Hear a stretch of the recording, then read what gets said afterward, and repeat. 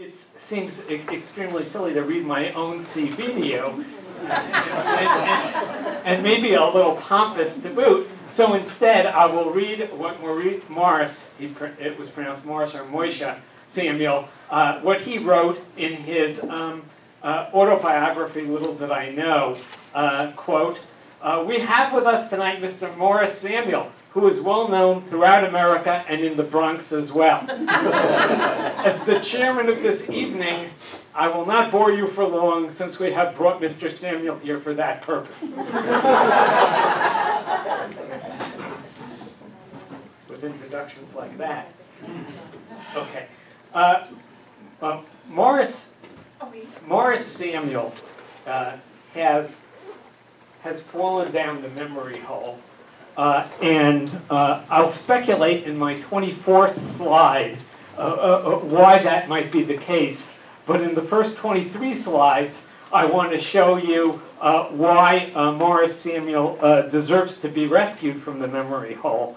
He wrote 28 books of nonfiction, 6 novels, translated an enormous number of works from the Yiddish, the Hebrew, the French, and the German.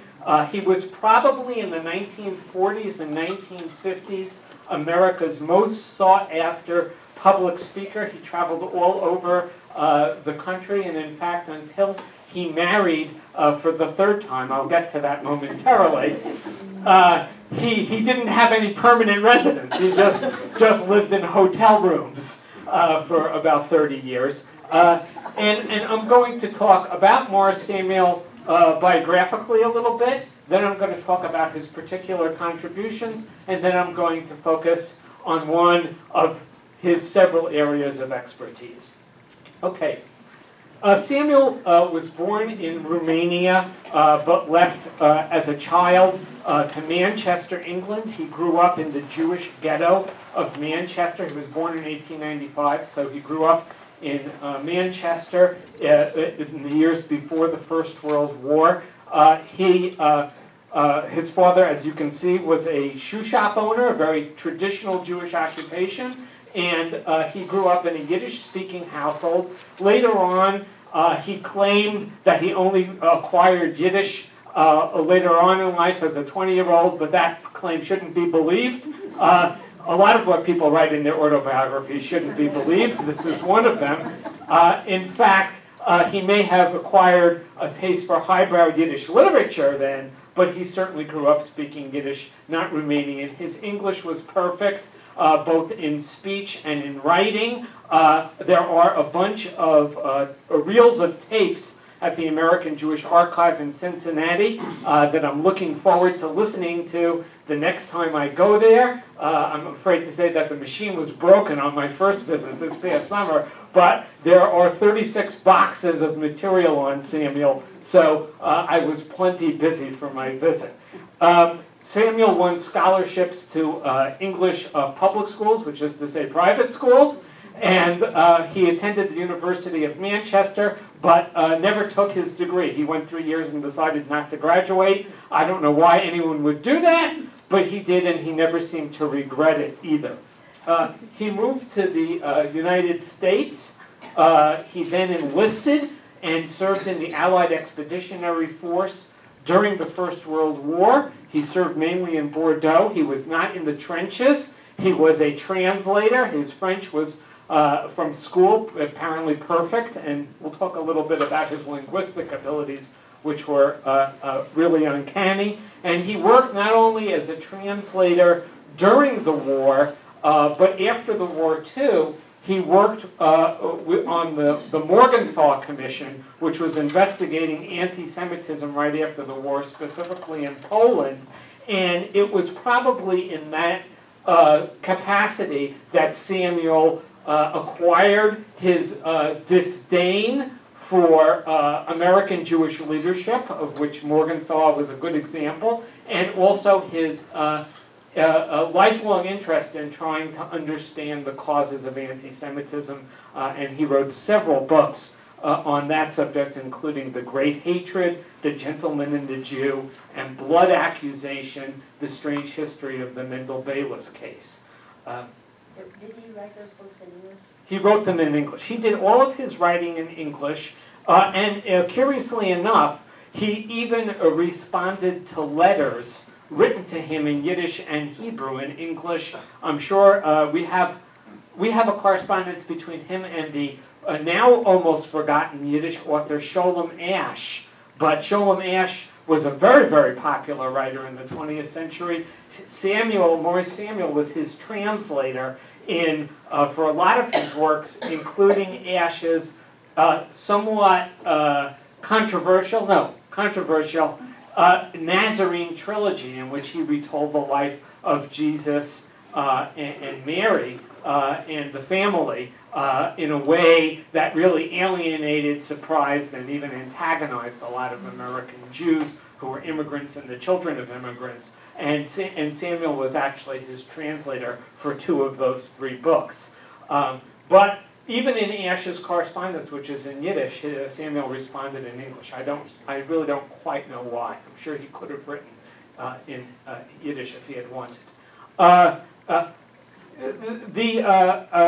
Sometime everyone over 50, or maybe over 60, will recognize the woman on the left. Maybe a few people under 50, but I doubt it, unless they're Jewish studies professors or Israel studies professors. That's Golda Meir, the 4th prime minister of the state of Israel. Standing next to her is her lifelong friend, Mary Serkin. Mary Serkin herself was a prominent American Jewish intellectual, and she was also the daughter of a very, very famous socialist Zionist named Nachman Serkin. She and Maurice fell in love on the Jersey Shore in 1915. They had what was for those days a torrid romance. In other words, they kissed. And then they eloped, and then the tyrannical Nachman Serkin forced them to annul the marriage, and then they carried on a on-again, off-again romance in letters and more than in letters for the next few decades. Had they remained together, it might have been one of the great Jewish intellectual power couples like the Himmelfarbs or the Crystals, except that they were left-wing, not right-wing. So I kind of regret that. This Serkin is probably her best-known work. She wrote about a lot of things. Her best-known work is probably Blessed is the Match, which is the history of Jewish resistance to the Nazis in occupied Europe. I want to read a short piece from Serkin's diary, because it gives an impact. It gives a sense of the impact that Maurice Samuel had on people, even correcting for late-teen hormones. Quote, I discovered that every poem, they're walking on the Atlantic City boardwalk, I discovered that every poem that I had ever loved he knew by heart. We walked that evening by the Atlantic Ocean, and he recited from Poe to Byron to Shelley. One had to only to mention a line, he knew the whole thing. He had a completely photographic memory, an extraordinary memory. In time, he was to dazzle James Joyce by reciting pages of Ulysses to him. Joyce, on a visit to Paris, was startled to hear someone recite pages of that fairly difficult text. In any case, he also seemed extraordinarily handsome to me. He was very nice looking, though short. What can you do? No, she wasn't tall, but apparently she liked her guys tall. What can you do? Okay, Samuel's, I'm not sure love, but second and longest marriage was to Gertrude Kahn. They were married for 40 years, during most of Samuel's most productive years. In 1929, he took the family to then British-controlled Palestine, settled the family there, and then promptly started going back and forth from Palestine to New York and conducting his very successful literary career. Ultimately, they divorced. Very little remains of Gertrude Kahn's legacy. I had to go through all the stuff in the American Jewish Archive just to find a couple of pictures, this being the best one of them. I have to say, they don't look too happy even there. And I found one letter from Gertrude to the editor of the Menorah Journal, which was a widely read journal of Jewish life in the 20s, 30s, 40s, Henry Hurwitz, in which she explains how her kids have really settled into life in Palestine and that they're very happy there and that she would never consider coming back to the United States. Interestingly enough, Maurice's son Gershom had a bookstore in the old city of Jerusalem, which was open at least until the last couple of decades. I don't know if it still exists. But that was his second relationship. And the third relationship that I ought to mention is his third wife, Edith Brodsky Samuel, who was herself a literary person. She edited a Jewish children's magazine called Keeping Posted, and her role in Maurice Samuel's story is that in the 60s, they got married in 61 or 62, I forget exactly which year. For the next decade, she helped to promote his works, helped to support his getting out there, because by then his health was beginning to decline, sent his books to publishers, argued with publishers on his behalf. He wasn't a very good bookkeeper. He wasn't a very good, he wasn't very well organized. He wasn't a very good he corresponded, but threw away his correspondence. And Edith really took over for him. And then after he died, she spent really the last decade of her life, she died in 1983, making sure that his works, half finished, three-quarters finished, would still get published. And a couple of his works on the Bible, which I'll say a little bit more about shortly, it was really her work that made sure that they saw the light of day. What happened to all of his, frankly, if it weren't for Edith Brodsky Samuel, I believe that I would have very little to work on for Samuel other than his many published works, still the most important part of an intellectual biography, but I wouldn't have any of the archival material. I think most of that probably would have found its way into a New York City dumpster on the Upper West Side, where after many decades, Maurice Samuel finally rented an apartment on a long-term basis. After many decades of living in hotel rooms. And so I owe Edith a great debt, even though I never met her. And, well, okay, I won't say any more, except to say that it's quite possible that she did some curating of the Maurice Samuel archive. And it could be that part of the reason I have found so little on Gertrude Kahn, and not as much as I might like on Maurice Serkin, and that's in her archive, not in his. Maybe that Edith didn't want to save that material. Okay, that also happens in real history life. Okay, the last person he had no romantic attachment with, Chaim Weizmann, but he was a very important figure in Samuel's life.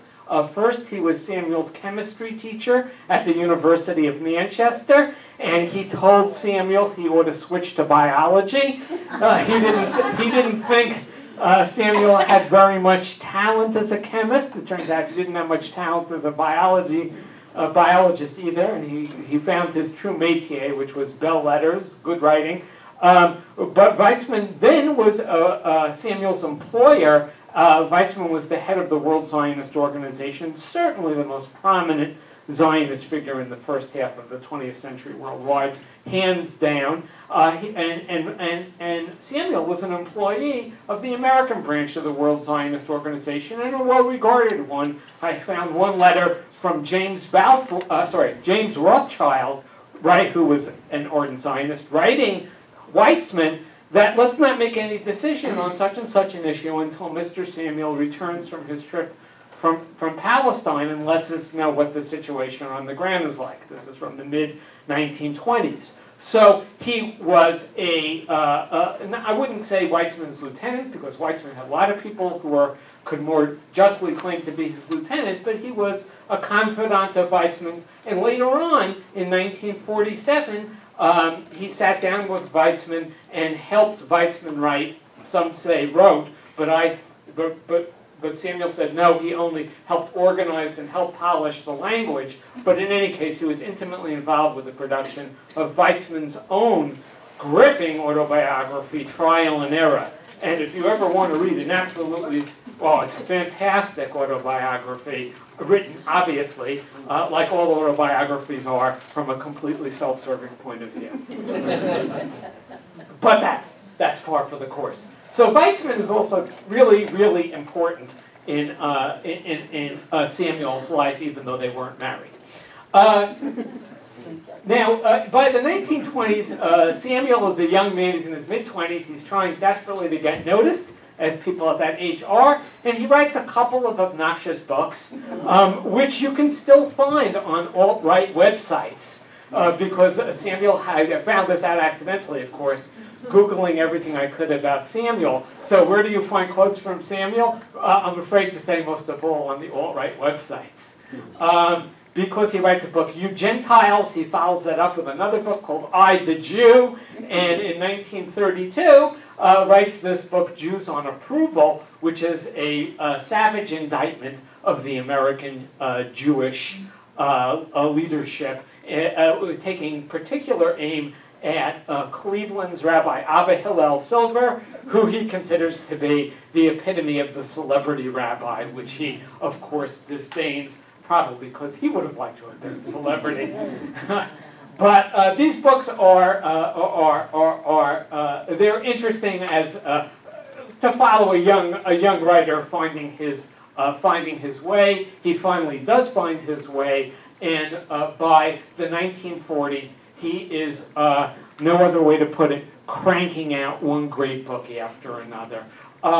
The Great Hatred, and like The Gentleman and the Jew, like the Blood Accusation, just very searching explorations of anti-Semitism and of the differences in Jewish and Gentile culture. The World of Sholem Aleichem, this book, and Prince of the Ghetto, the writings of Yud Lamed Peretz, are his very original and very capable renderings of what you would call the Yiddish classics. Classics is a funny word to use for literature written at the end of the 19th century, beginning of the 20th, but I think they really are the Yiddish classics, and so on. So by this point, he's a mature writer and doing very well. And there are at least three areas that I think I'm going to write about. In other words, 3 chapters in this projected book. And they correspond, well, there are 4, but there are 3, and then the 4th I'll get into a little bit more in depth. The first is his role as a Zionist. He started being a Zionist advocate in the 1920s, when still the majority of American Jews were either non-Zionist or a-Zionist. They might have given money here and there, but they weren't really in any way committed to the Zionist enterprise. And he keeps writing books, 5 in all, and plenty of articles in between, supporting the Zionist cause until 1968, right after the Six-Day War. And he writes a book called Light on Israel, in which he advocates a return of the occupied territories. Again, he remains, in terms of Zionism, a figure on the left. David Ben-Gurion, the first prime minister, founding father of Israel, exchanged heated words about this issue, not about this issue specifically, but about the early state immigration policy, and basically what the nature of the state should be. Maurice Samuel was always a legate of that tradition of the Chalutzim, and that Zionism ought to be biblically infused, it ought to be socialist infused, it ought to be an elite sort of enterprise, and that was just, in retrospect, not a very realistic position to hold in light of the great ingathering that took place from 48 to around 53. But he stuck to his guns, and Ben-Gurion fired back. In some respects, his greatest contribution, and the one I think that maybe the most people in the world of Jewish studies would know him for, was his role as a Yiddish translator. But to say that he was a translator is to understate, I think, pretty dramatically his contribution. Not only did he render Sholem Aleichem and Yud Lamed Peretz into extremely readable books that could be recommended to anybody, but he also translated a slew of Yiddish authors, including Isaac Bashevis' Singer's older brother, including Sholem Ash, including a bunch of others who were not easy to translate and who I think would have had to wait around for doctoral students another 30 or 40 years to get an English readership at a time when people reading Yiddish were disappearing. Obviously in Eastern Europe they were disappearing by being murdered. In the Soviet Union they were disappearing by what we might say was an increasingly fast pace of forced Russification. I mean, initially, I don't want to get into this, there are other people in the room who could probably talk about it more. You probably know that initially the Soviets were not so hostile to Yiddish because it was a proletarian language, it was the language of the folk, and only gradually, as things moved on, did the Soviet government become increasingly hostile to Yiddish, and indeed increasingly hostile to Jews. But in America, which is the more relevant site for this, Yiddish is also fading rather quickly. In other words, you have if you're going to say when is the height of Yiddish theater, the Yiddish press, I guess you put it somewhere, and I'm sorry, Ronnie's not here, she could correct me if I was off by a few years, sometime around the 1910s or 1920s, maybe 1930s, but certainly after the Second World War, the Yiddish in America is already in steep decline.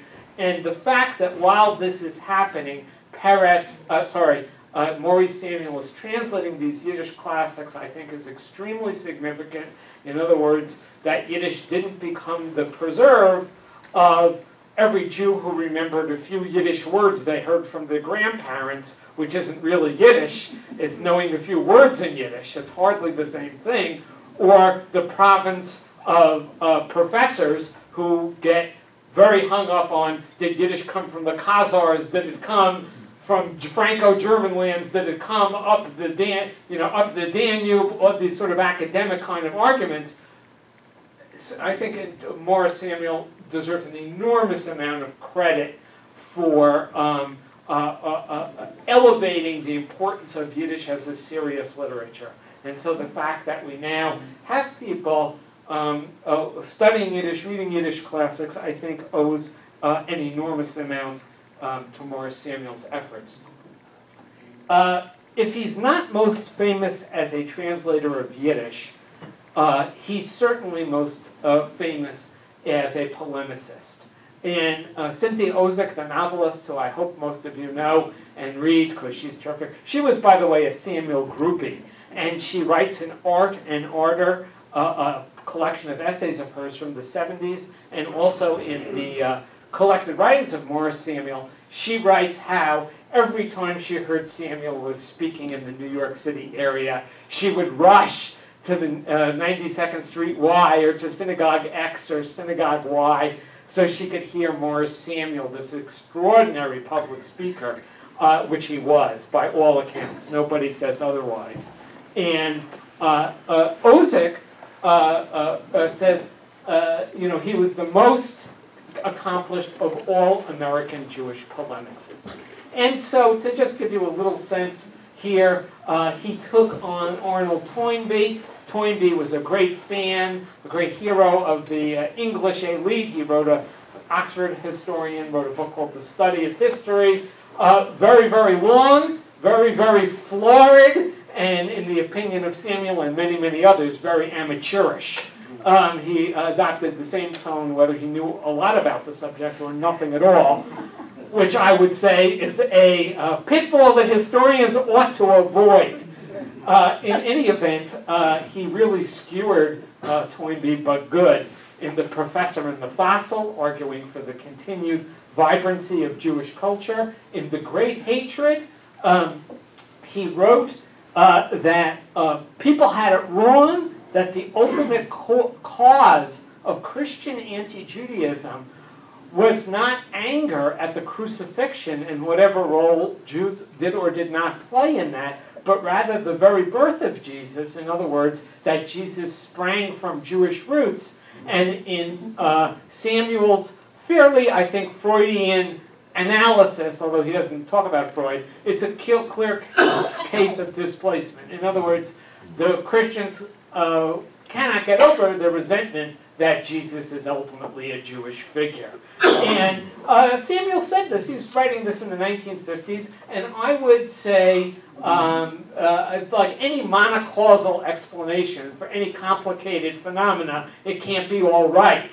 But I think there's some justice in this analysis, and I think, and here we can talk about this if you want, but I hope you'll take my word for it, that famous bumper sticker that's now fallen out of favor, "My boss is a Jewish carpenter."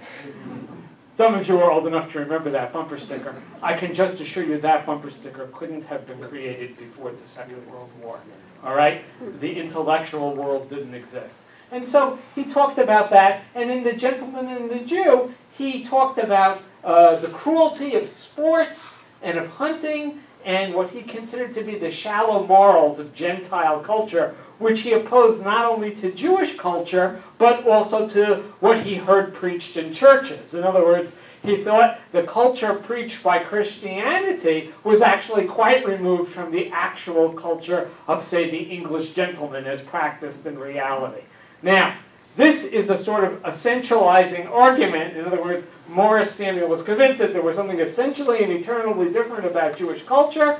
I think that argument was wrong then. I think it's wrong now. I think in 1950, when he published this book, all he had to do was go to Yankee Stadium. This is 1950. Or Ebbets Field, both available by subway.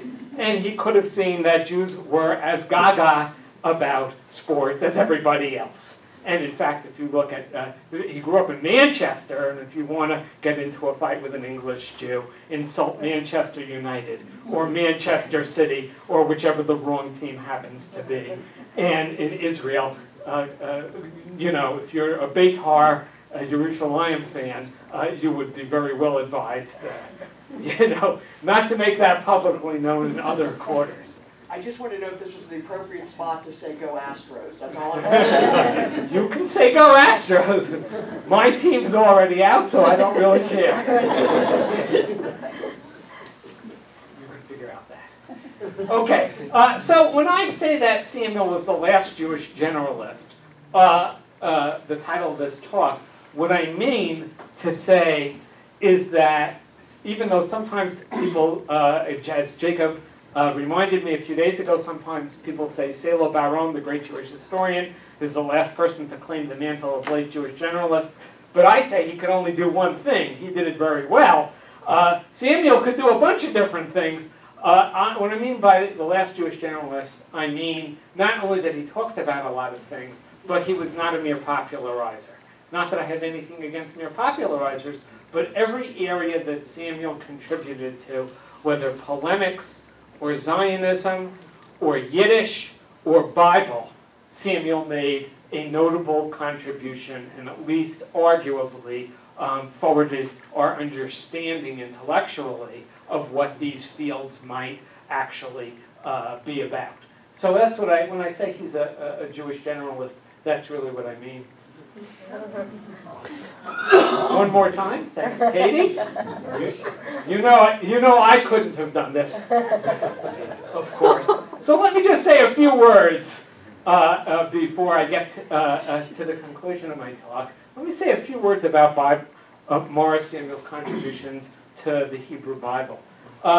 He wrote 3 books. One of them only is a classic, Certain People of the Book, in which he recounts great figures from the Hebrew Bible, not bound by midrash or rabbinic commentary, but also he's not trying to rewrite these stories in a fictionalized way. They're like interactions. They're in between commentary and biblical fiction.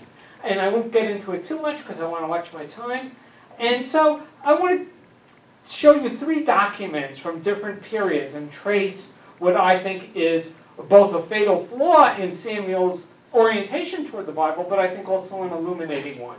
So here he writes from France. This is from the, this is the archival document. We have some of his letters to Maurice. And he writes, it's a very elitist kind of paragraph, in case you can't see it too well. How can you expect the mass of people to understand the Bible? The popularity of the Bible, like that of Shakespeare, which he knew by heart, is one of the tragicomedies of humanity.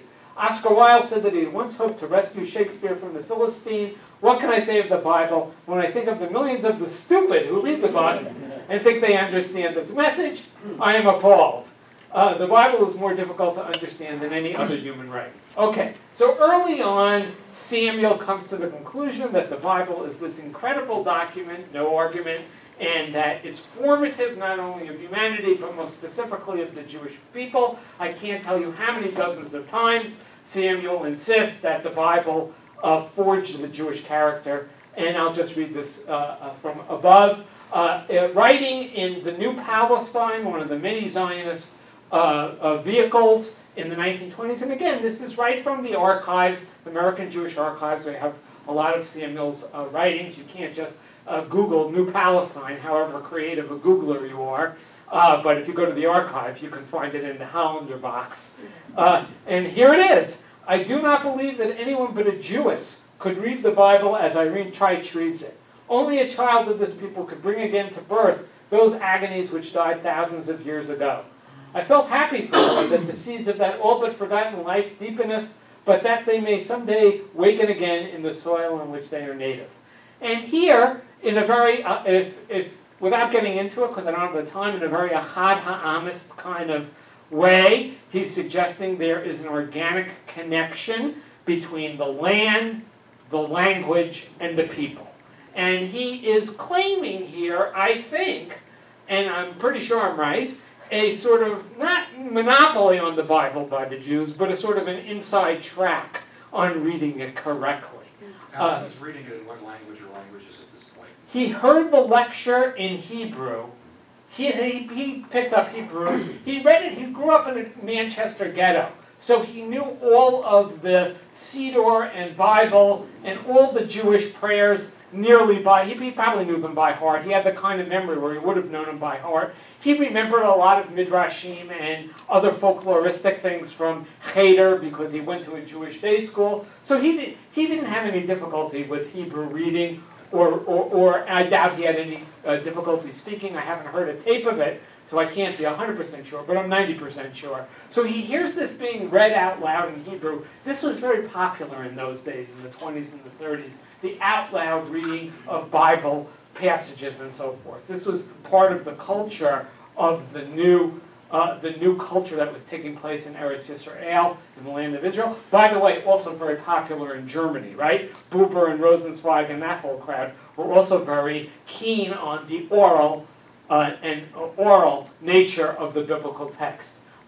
So here he's making, and here I really, I will just say that this claim of a Jewish monopoly or a Jewish inside track on understanding the Bible is wrong, has to be rejected, and I think the interesting thing in Samuel's case is you can prove it, because the two figures which seem to be pivotal to his breakthrough, to not just the claiming again and again how important the Bible was, but into actually writing and speaking creatively about the Bible, were two non-Jews, Thomas Mann and Mark Van Doren. And I'll say a little bit about each. Thomas Mann, you probably know. He was, I would say, inarguably the greatest German novelist of the first half of the 20th century. He wrote an awful lot of good stuff. My favorite, of course, is his biblical, 4-volume biblical novel, Joseph and His Brothers, which is not only Mann's longest work, but the one he labored at longest. Mann was a Lutheran. He grew up reading Luther Bible. Big day for Lutherans this week in Germany.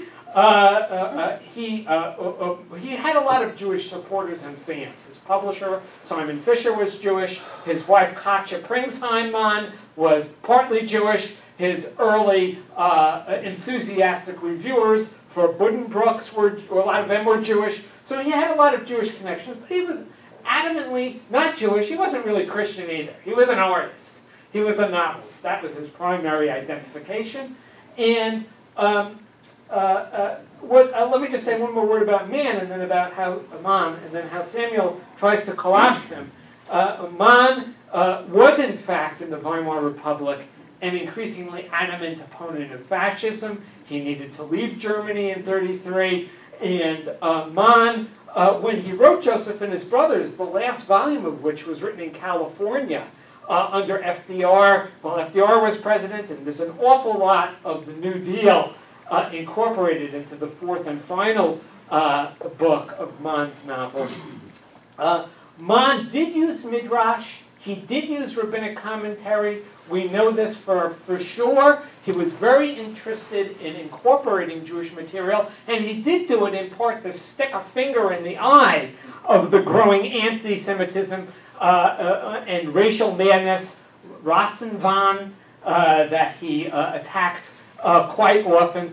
But he was adamant also that his book was neither a book only for Jews, nor was it a Judenbuch in the sense that he drew only on Jewish material. He drew on Egyptian myth, he drew on 19th century novelistic traditions, and he put together this fantastic biblical novel. And so I won't get into Man here. I will just note Samuel's review in The Jewish Frontier, written in the 1930s. Thomas Mann, is authentically of the group a natural convert, a ger tzedek, that means, I guess, a natural convert, a righteous convert. One of those upon whose spirit the words of the first proselytizer, I assume he means Abraham, who is in lore, Jewish lore, famous, he and his wife Sarah, for making lots of proselytes, would have fallen most fruitfully. So I want you to notice the little maneuver here, that even as he is praising Thomas Mann to the skies, it's pretty clear that Samuel is also kind of claiming he's naturalizing Mann as a Jewish writer, which is a very, it's a nice maneuver, but no go. Okay, Thomas Mann is a novelist, neither deeply Christian nor deeply Jewish. But it's very clear to me that his encounter with Mann liberated Morris Samuel to write more freely and more creatively about the Bible. And in certain people of the book, which is exactly what it says, the chapter on Joseph, he of course deals with Man directly. He doesn't agree, he agrees with half of Man. Samuel calls Joseph a brilliant failure. Brilliant in his political management and his governing style, but a failure in terms of his sibling relationships. In other words, in Samuel's reading, Joseph's reconciliation with the brothers is never really consummated. They always remain alienated one from the other. And so he doesn't really, if you've read Mann's Joseph, so you know Mann takes a much more ironic, light, and ultimately forgiving view of Joseph and their relationship. And I won't get into Thomas Mann, it's my favorite.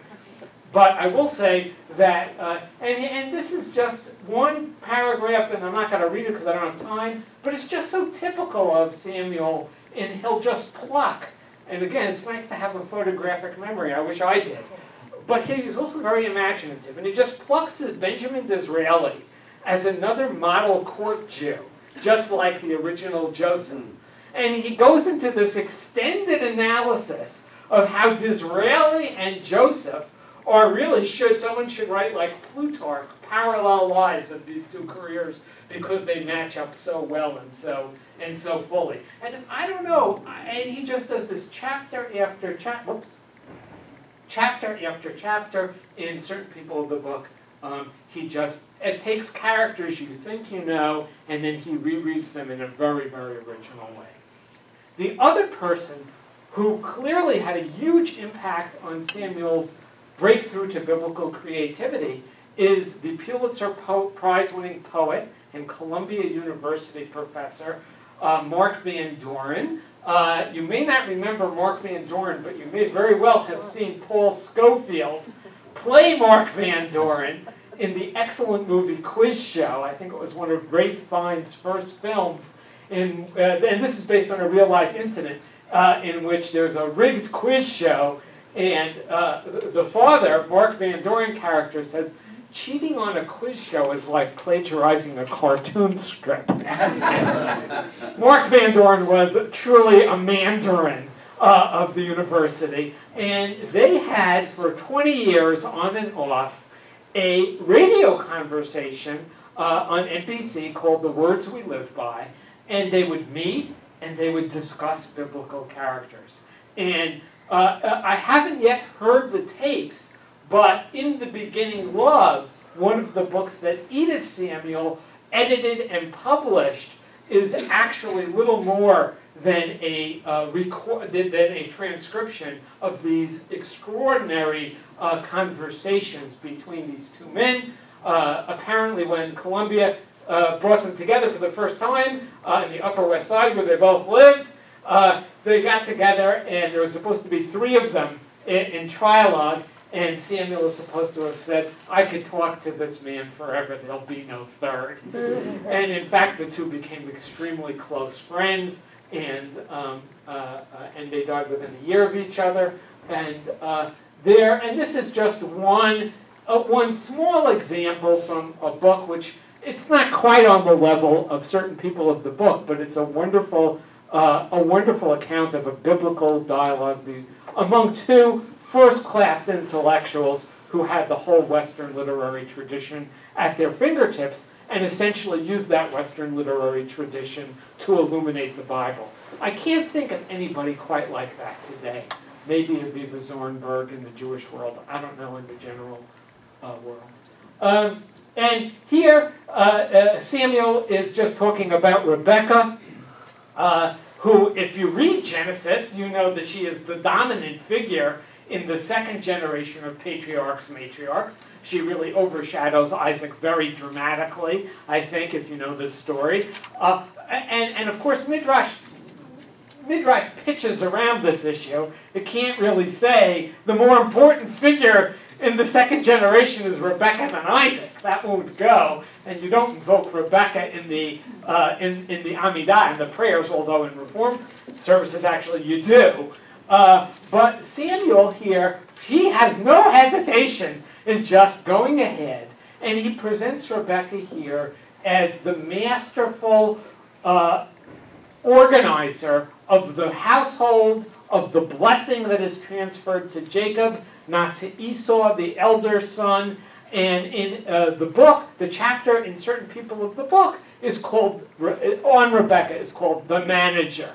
And Samuel, in a way that I can't do justice to because he's a great writer and I'm not, but he manages to combine a picture of Rebecca as this proto-feminist, take-charge woman, along with the quintessential Jewish caricature, the Jewish mother as Balabuster, as the super talented runner of the house. And he manages to integrate both these elements into his characterization of Rebecca. It's really just a tour de force. Certain people of the book, and when I say, how did I get interested in Samuel? I said, I had reread certain people of the book, and I sent out a little thing on H. Judaic. I said, anyone interested in doing a panel on Maurice Samuel?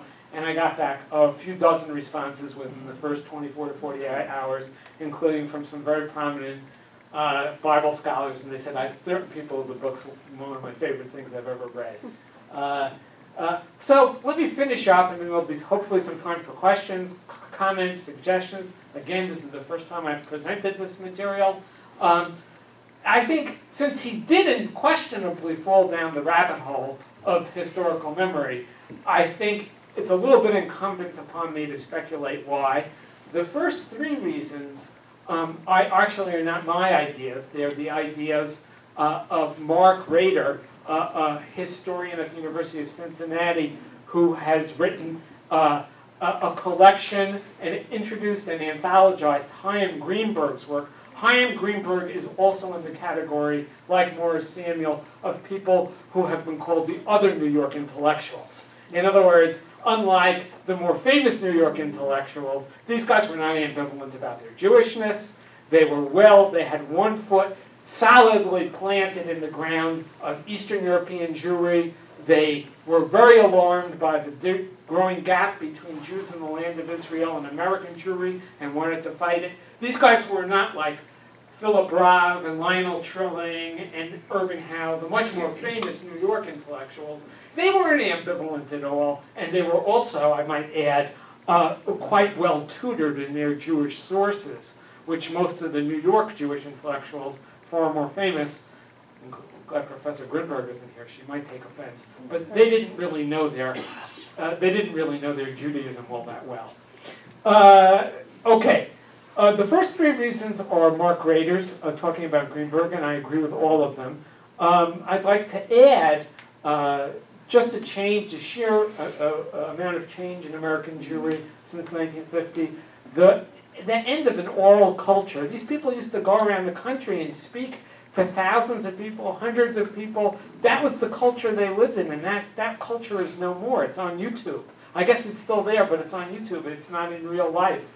The gap between Israeli and American identity. In other words, Samuel's last book while he was alive, In Praise of Yiddish, won the Manger Prize in Israel. The prize was awarded posthumously at Beit HaNasi, the president's house. It was advocated by Rubichov, Zalman Shazar, second Israeli president. Okay, the second Israeli president, who was named Rubichov, who changed his name to Shazar. In other words, Samuel, Chaim Greenberg, this crowd, they had readers in Israel who knew them and appreciated their work. That is already almost, I think, a bygone era.